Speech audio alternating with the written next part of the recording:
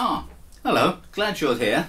I've called you here because I wanted to talk to you about two things.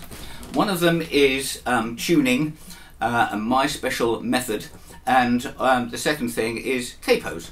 So, first of all, I'd like to share with you my method of sweetened tuning. I don't believe that you can trust that every note on the fretboard is going to be true, compensating for your fingers, your pressure and things like that, and the fret heights and all those little business. So you're just being tuned in at the nut doesn't always help.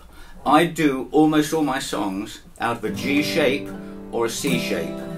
Whether or not, of course, I'm using a capo, it'll still tend to be a G shape or a C shape. You've got that? Right, good. Okay, so this is what I do. I tune to the notes of a what we call a bluegrass G with an extra D. So on the bass E, I will tune to G, on the A to the B. The D and the G are open, the D on the B string and the G on the E string. That seems to compensate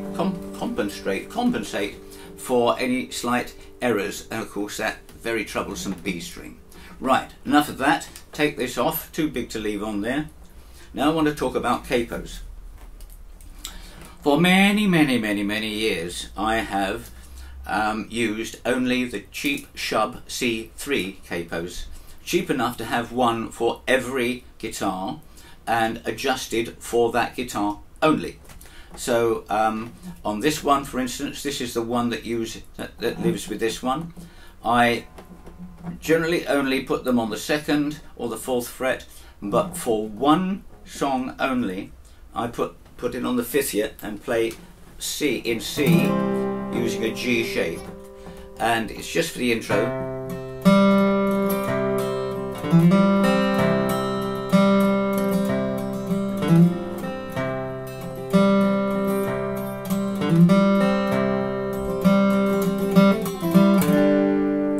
That's my intro and part of the break for Poor Boy's Delight. Poor Boy's Delight song, yeah. So these have served me pretty well. They've got replaceable parts, the rubbers and the little Del Ring doodads. This is the Mark I version, which I prefer, and I've never had to replace anything. They're fine. But I spend too much time on acoustic guitar forums. One in particular, which is called the Acoustic Guitar Forum. I see frequent mentions of very expensive capos called Elliott McKinney. Whether that's one person or two, I'm not sure. I've got a feeling it's two.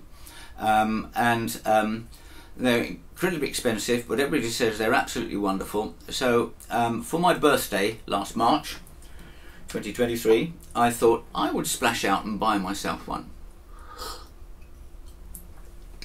We're talking about $200 plus shipping or something like that. So I got onto their website and I went through incredibly complex ordering process.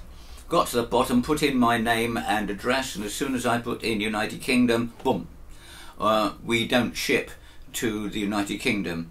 Thank you for your understanding. Well, I didn't understand, but now I have, I believe that it's something due to the UK Customs and Excise, who have made a requirement for some American shippers to have a VAT, a value added tax. That's a British tax account. And you know how Americans like taxes, so I'm not really that surprised. So I won't be getting myself an expensive Elliott McKinney capo anytime.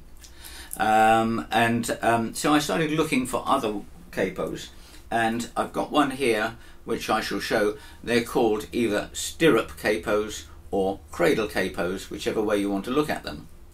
And in the UK there are only 3, all made in the USA of course, but there is one made by Shub, the same company as this, called the F1 Fine Tune, which is about £100 or thereabouts.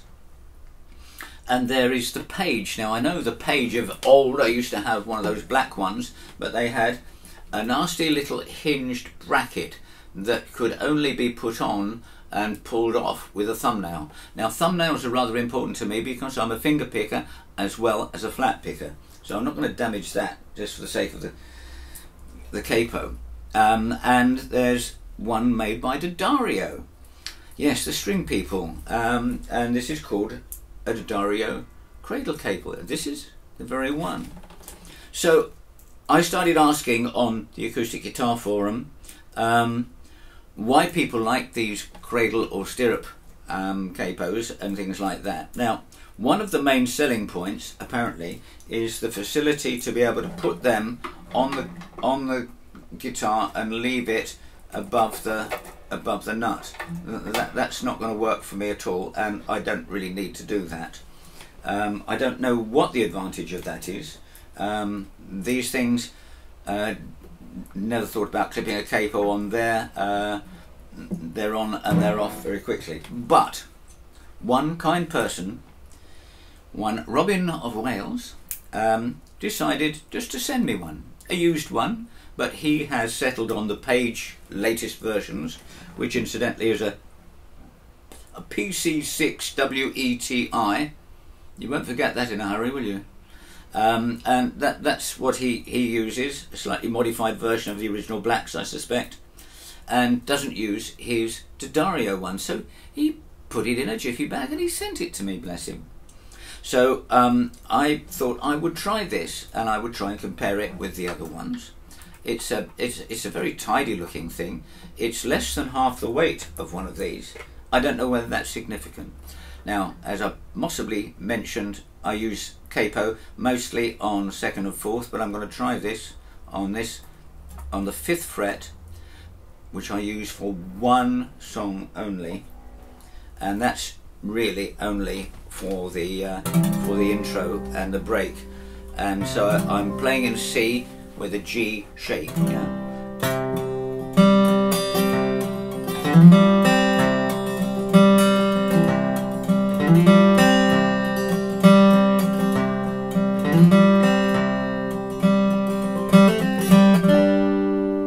Poor Boy's Delight it's called, and that's my arrangement for it, of course. So this capo will work perfectly fine, but you've got to unscrew it and screw it and then press it a little bit. That's fine. So you've got to do that every time. So if I'm playing something in G and then I'm playing something in E, for instance, I'll have to screw it up and tension it until the last note is clear.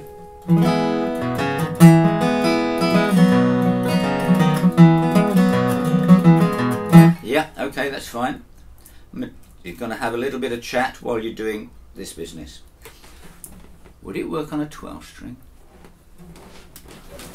So here is my Martin, which is probably not perfectly in tune, and my Vegan pick to go with my Martin, which has a 1 7/8 nut, 24.9 scale, 2 5/16 string spacing, and I have a Shub 12-string capo that works perfectly well for this. On, click,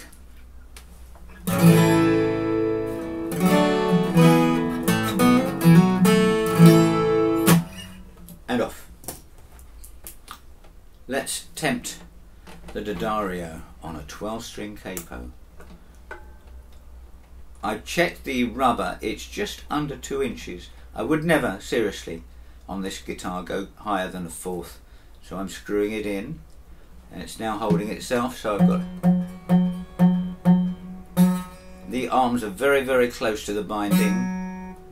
Yeah. Just keep winding until every note rings true.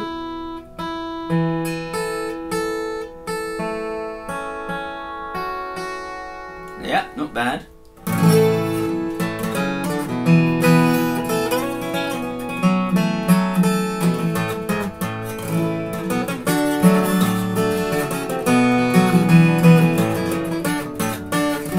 I'm feeling a bit of contact. It's got a little sticky out bit there which tends to collide with the knuckle of my index finger. So I've done the song. I'm now going to take it off about 3 turns, and then squeeze it and it can come off. So there we are. It certainly wouldn't go on this, but that's really not important right now.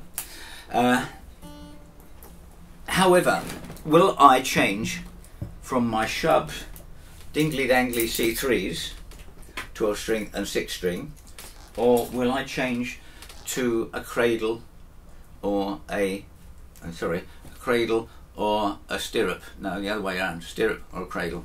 I think not, honestly. I think it's a nice little piece of engineering. I'm not going to go and buy a Shub F15 tune for 100 and something, and I'm not going to buy the Page for about £60. But I am so grateful to Robin in Wales, who has, out of the kindness of his heart and the contents of his guitar drawer, sent me this perfectly functional D'Addario cradle capo, which is nicely made.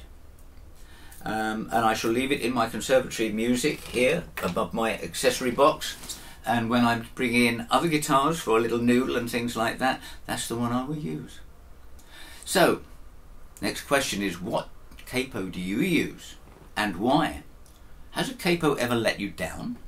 Have one broken, disassembled?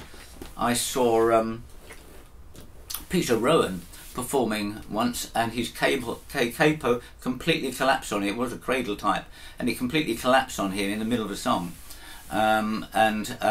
So I don't know whether that was what make it was. Probably none of these.